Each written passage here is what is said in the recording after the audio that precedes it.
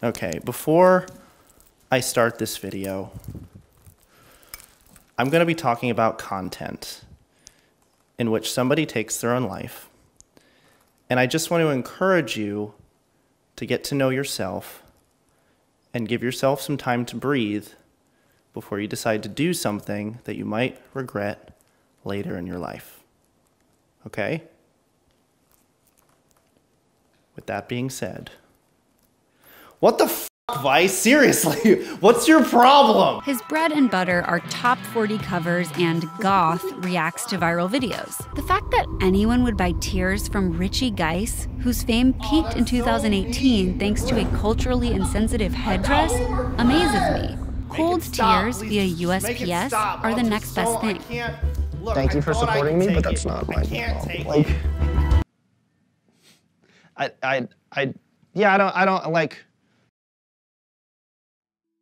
So, about a year ago, Vice, yes, the Vice, I know, I was so excited, oh my goodness, a real publication wants to hear my story? I finally get to say my side of the story on an independent news outlet where people can look at me fairly and honestly?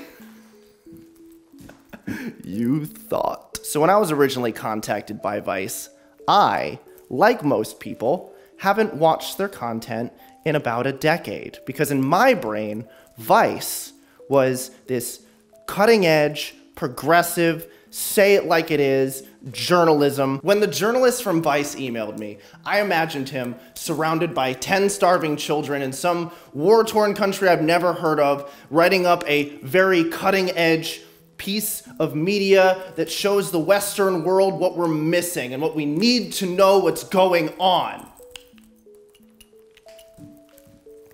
That was like 2010 Vice. That is not now. That is very far from now. Current day Vice reminds me a lot of BuzzFeed, which is essentially a content factory, and whatever is viral, they will make. There is very little ethics. It is not journalism. It is all sensational, and they will literally do anything for clicks, much like YouTubers, including myself. I did genuinely believe that talking to Vice would give me a voice outside of this channel, and I'd be able to tell my story, attempt to get my details across, and maybe clear up some of the misinformation going around over the years, because believe me, the past few years, when this thing first happened, people generally understood the situation, even though it is dark, it is worst case scenario for any content creator.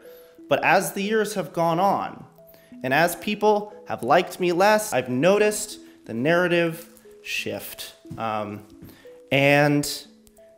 it's not good. The fan that showed up to my house over a joke that I made in a video. If you make it out here, I will congratulate you and give you a glass of milk. And then 9 months later, she took her life. And it is being packaged and sold as that. And I feel like the whole story is disingenuous towards me. It is disingenuous towards Arlene, and I'd like to talk about it.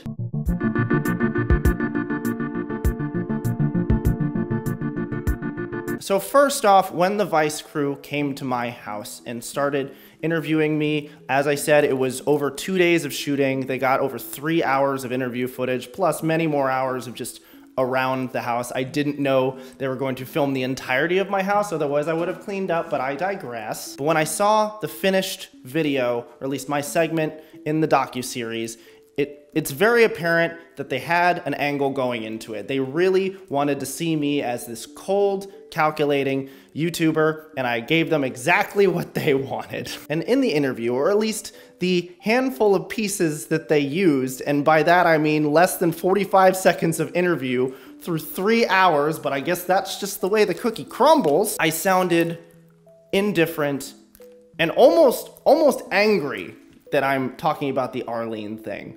And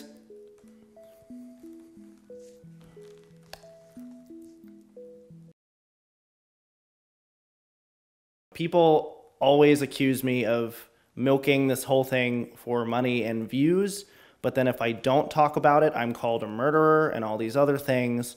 So the truth is, the Vice documentary is not, it's not that bad. It, like they get the narrative and the timestamps right. I really don't appreciate them pulling out certain bits in order to sensationalize it, like my smirking and my smiling. I get it. It makes me look a certain way, but that's not what I intended. I don't like. That's a nervous tick, and they're just perpetuating this narrative that I am a psychopath that does not care about anyone, and that is so far from the truth. And like it's always just a pity party. Like everyone is just like, oh, it's just it. Oh, Richie's always just doing the pity party, and all the other drama. It's always nuanced. Like I'm wrong in a lot of it, or I can get really petty or really shitty. But with this one, I think about it every single day. Like there's not a single day that I don't at least sort of run through the scenarios of like, what could I have done differently in this situation? When Arlene and I spoke for that 45 minutes, the bulk of it was her proposing a collaboration in the style of Onision, the way we would go back and forth back in the day. We'd get hundreds of thousands of views just shitting on each other. And she said, I could be this crazy fan character and you could like defend yourself and it could be a whole thing. And like, what do you think?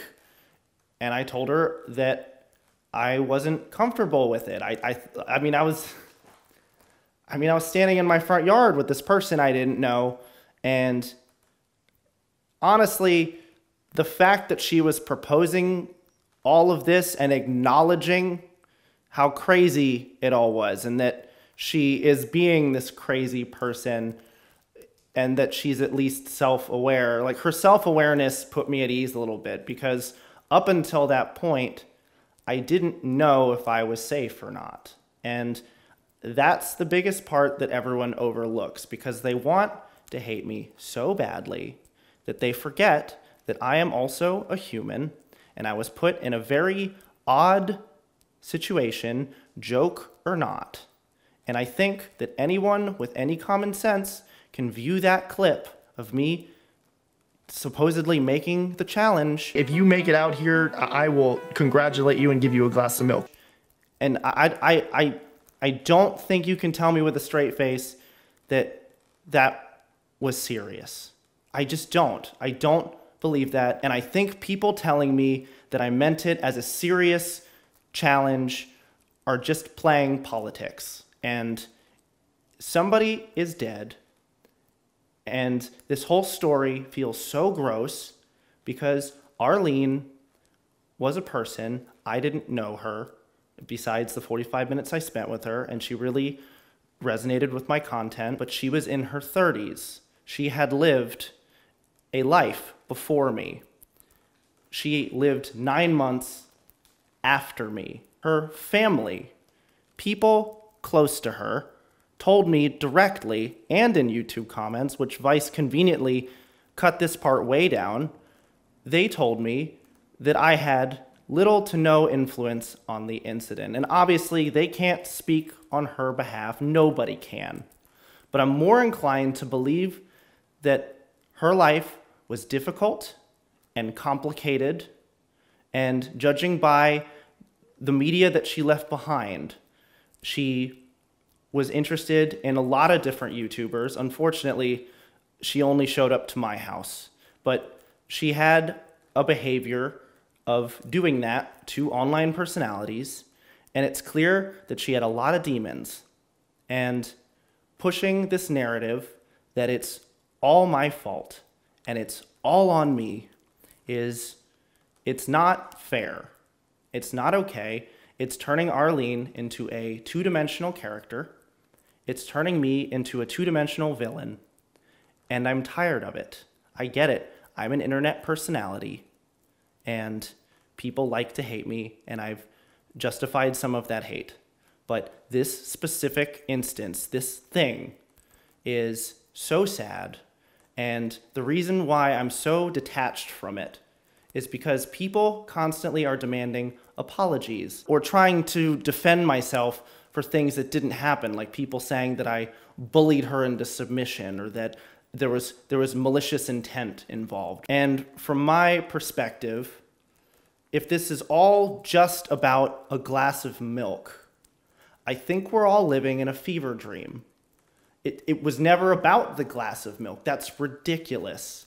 I still spent time with her. I literally gave her the light of day. Like, literally. I sat out there. I listened to her. She talked about her mental health, which I understood because I advocate for that and trying to understand it. And I didn't want to indulge her in making her think that a collaboration was possible because ultimately this behavior is not okay. And she acknowledged that it wasn't okay. She said it was the craziest thing she's ever done. And people linking the two together when she died a full 9 months after that is just... Everybody likes to view life like it's a movie. Like, this happened, then this happened, and then that happened. When really, life is mostly just a series of random events, and we try to make sense of it, but it is so chaotic and scary and hard to navigate through. And a lot can happen in 9 months. I'm gonna have to live with this for the rest of my life.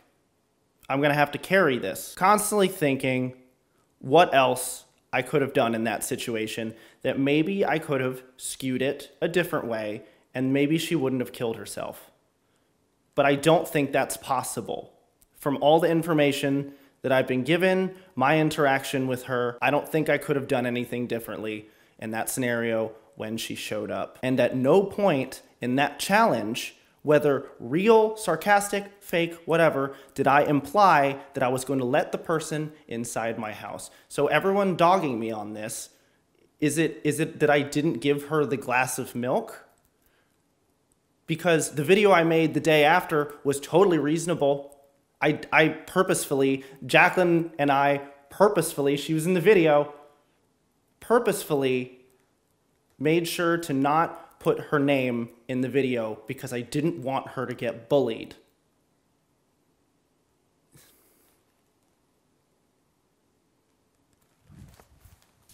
All right, one second. While I did feel incredibly bad for Arlene when she was sad and when she was crying in her vlog after we had talked, that was very hard to watch. I just feel like it's never enough. And that comes off as contempt towards my fans. And when the days come to where if somebody shows up to your doorstep and they've bought your merch, you have to let them inside because they bought your merch, because they're a fan of yours. You have to.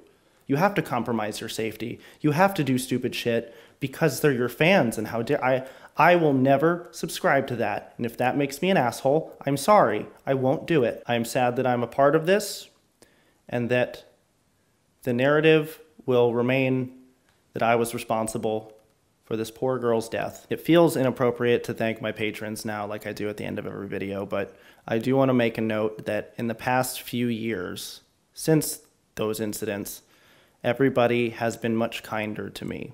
And I've taken measures to be more responsible with what I say in regards to fan activity. And while I'll always be sarcastic, I will always be joking about things that are morbid. I don't want terrible situations like this to make me afraid to say what I'd like to say. But at the same time, I am much more careful now. And I hope something like this never, ever happens again. And there's nothing more to say about this. People can rag on me all they want, but I know who I am, and I know what happened, and that's it.